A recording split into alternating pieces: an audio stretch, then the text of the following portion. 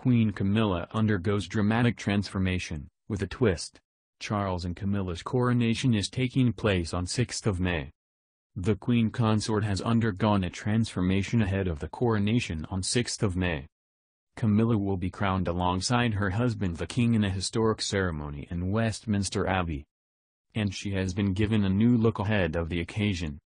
Madame Tussauds London has unveiled a new waxwork of Camilla, showing her styled in a dark blue gown, and you can see the new figure in its full glory in the video below.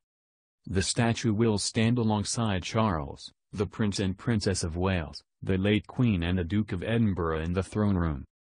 Designer Anna Valentine recreated the outfit she designed for Camilla's attendance at the diplomatic reception in December 2022, paired with a royal blue sash, Star of the Order of the Garter and replica of the Belgian sapphire tiara owned by the Queen. Tim Waters, general manager of Madame Tussauds, said, "Whilst for many people this will be their first experience of a coronation, the coronation of King Charles III will be the 8th that Madame Tussauds London has celebrated. We're incredibly proud of our centuries-long link with the palace, and what better way to mark the official start of this new chapter in the history of the British monarchy than with the creation of our brand new soon-to-be Queen Camilla to stand alongside her husband, the King." It comes after the flagship museum in the capital opened a new royal palace experience in the lead-up to the coronation on May 6.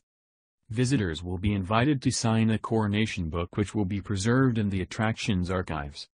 Just recently, Camilla's son, Tom Parker Bowles, appeared on the newsagent's podcast and made rare revelations about his mother, including the 2 ingredients that are likely to be banned from the coronation menu next month. Asked by hosts Emily Maitlis and John Sopel about the food the 75-year-old would not like served, Mr. Parker Bowles said, "Chili, garlic. I think that garlic can make your breath smell somewhat, so I think just for purely social reasons you wouldn't have garlic." He added, "She doesn't like chili. She doesn't like massive spice.